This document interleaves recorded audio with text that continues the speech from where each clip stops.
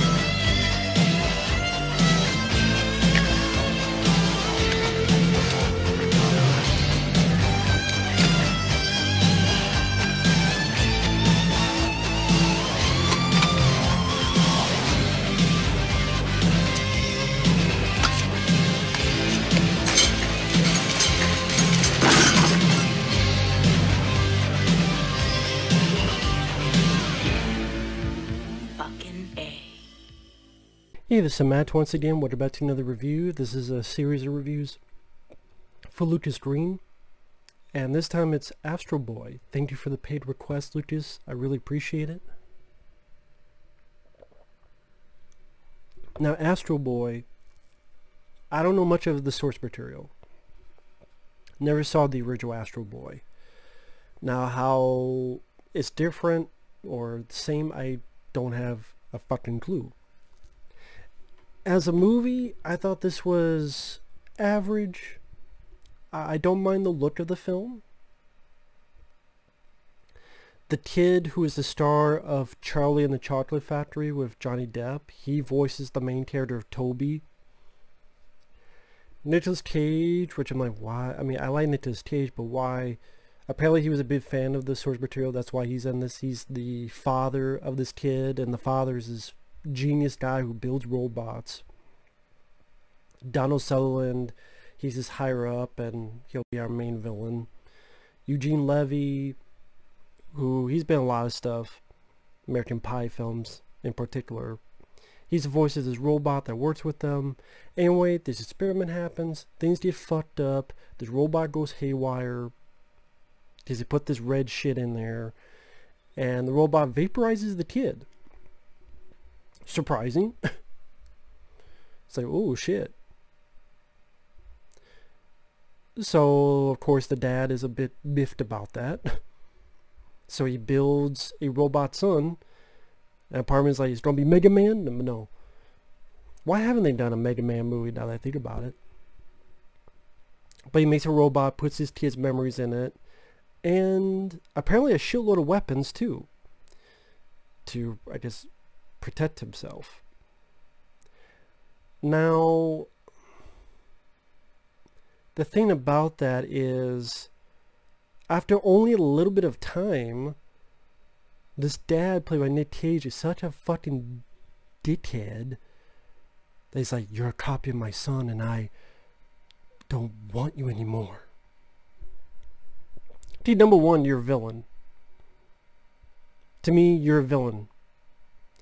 Don't you do this bullshit where you unplug him, then 30 seconds later you plug him back in and he is my son. No, you're a villain. No redemption for you. Do not pass go. Do not collect $200. Fuck you. Full force. So that's where Nick Cage's character lost it for me. I'm like, fuck this guy. He should either, he's the villain and he should die. It's harsh. No, fuck it. You build a robot, you do all this shit, then it's like, I don't want you anymore. So you throw him in the garbage, or you're ready to kill him. Fuck you. Also, you're an idiot because you put all these fucking weapons into him. What did you think? There's your kid. You say, you're not my son, and I don't want you anymore. What the fuck do you think he was going to do? Go like, Abu away, Abu away. Like, no, he's going to be either pissed and shoot you in the face, or sad and run away. with a shitload of weapons in him. You fucking tool. You fucking idiot. You just took a shit on a kid who's got 18 fucking machine guns, including 2 out of his fucking ass. Literally has cannons out of his ass. He literally does say, I got machine guns in my butt. Well, better than other things in your butt. What the fuck was Nick Cage's character thinking? I don't know. But it's like, what the fuck do you think the kid was going to do? You should be lucky he didn't shoot you in the face. So for a genius, you're pretty fucking stupid. So he's chased. You get some lame jokes.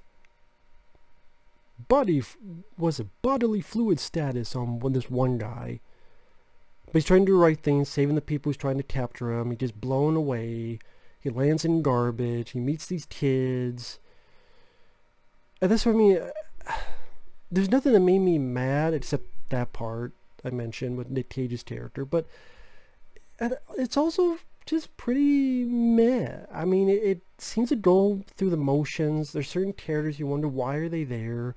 Like they do this whole thing where as he's meeting these kids, there's also these robots that want a revolution. Must have been the inspiration for the shit in Solo, a Soy Boy story. With the fucking computers want their revolution and equal rights and shit. Why was that in there? I guess these robots are supposed to be comedy relief, but they're in like 3-4 scenes and you could have easily cut them out. The kids, pretty much they do kid stuff, and there's this big machine named Zod, voiced by Sam Jackson for some reason, who has like 5 lines in the movie. It's like, wow, thank God you got Samuel L. Jackson to voice 5 fucking lines. Maybe it's like 8 lines. Okay. That was worth it. Not. I like the bit where this guy, voiced by Nathan Lane, finds out he's a robot, puts him in this robot tournament, and Astro Boy kicks all these robots' ass. That was a fun sequence. He gets captured, Nick Cage unplugs him, then 30 seconds later, I'm like, what? Why the fuck did you unplug him in the first place? You unplug him, and literally 30 seconds later, like, never mind. Are you schizophrenic? Is this Nick Cage character just... Does he have a split personality we don't know about, this character? And Donald Sutherland gets sucked into the evil robots, so they merge as one, and they're wrecking the city, and Astro Boy fights the machine, then he has to fly into the core of the machine. This is one of those movies I'm watching and I'm like not that fully engaged. I'm not that fully engaged with the plot. I'm not that fully engaged with the story. I don't mind the look design of Astro Boy. I don't mind the voice of Astro Boy, even though I'm going, how old is this character supposed to be? Because the character looks like he's supposed to be 10 years old or 12 years old, but it sounds like an 18-year-old trying to sound that. So it's like, if you're supposed to be this young, why don't you just get a kid that young to voice it? But it seemed like you got an older kid to try to pretend to sound younger. I'm not buying 100%, but it's not an awful voice, but it's like, it made me go, well, how old is this fucking kid supposed to be? Because you sound like an older kid pretending to be a younger kid. Maybe that's just me. Maybe that's just me. The other kids are there. Can't say much about them. I mean, it was a short enough movie. I don't mind the animation of the film. The opening was interesting. Wow, they vaporized the kid? Okay, and where's this going to go? And then it just seemed very routine after that. The end battle. The battle he had in the robot tournament, I thought was a more fun, exciting battle than the end battle.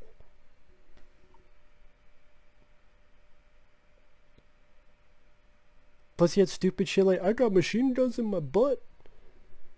Why does he have machine guns in his butt now that I think about it? Why? That was weird for the father to put in. I'm building my kid. Let me look at his butt. Let me put machine guns in my kind of kid's butt. Maybe Nick... Maybe Nick... I don't even want to go that route. This is not a rant because it didn't fucking piss me off that much, but at the same time I just see why no one talks about this film ever. And this film came out technically 11 years ago. It's not the worst movie ever, and you could probably get some enjoyment out of it with low expectations. That's not fair to say. That's not fair to say. You get enjoyment out of it with, I would say, if you, I mean, maybe if you do go into it with low expectations, maybe be like, okay, it's a time waster. But at the end of it, I wouldn't give a shit to see a sequel. It sets it up for a sequel. And I can see why the film didn't do well. I can see why no one ever talks about this. It's a very kind of routine, or it becomes a routine, forgettable movie. It's funny, when he gets he doesn't know he's a robot yet, but when he flies, he's not that impressed. Like, he's a little bit going, woohoo, but he's not like, what the fuck? Why do I have booster rockets under my feet? How come I can fly? How come I can go through a mountain, up top a mountain? How come I can do all this? He doesn't seem that shell-shocked. He doesn't seem that horrified or that surprised. Just laughing. I mean, laughing is something, but at the same time, if I all of a sudden right now there's booster rockets under my feet and I'm flying, I do a lot more than laugh. Shot, going, what the fuck? The variety emotions of the rainbow. But you don't really get that. So it's like, okay, you're willing to go with the vaporize a kid into nothing and kill him. From what I understand the source material, he wasn't killed, he was just hurt. Or did he die in a car accident? I can't remember. Did he die? Maybe he did die. That he brought him back. Maybe that is. I don't know much of the source material. And if you do know the source material, you let me know what all was different. Is this a good representation of Astro Boy or no? Let me know. So as it is what it is. It didn't impress me, but it didn't make me rage too much. So Bret Hart 4 out of 10. I don't know. We'll see you guys later. Bye-bye.